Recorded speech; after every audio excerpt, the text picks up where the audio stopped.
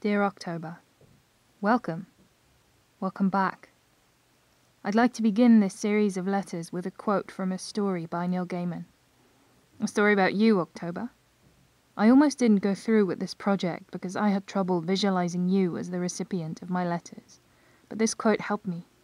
Anyway, here it is. His beard was all colors, a grove of trees in autumn, deep brown and fire orange and wine red, an untrimmed tangle across the lower half of his face. His cheeks were apple red. He looked like a friend, like someone you had known all your life. Sounds like Mr. Gaiman had no trouble at all visualizing you, my dear October. Let's hope you live up to the image he created of you.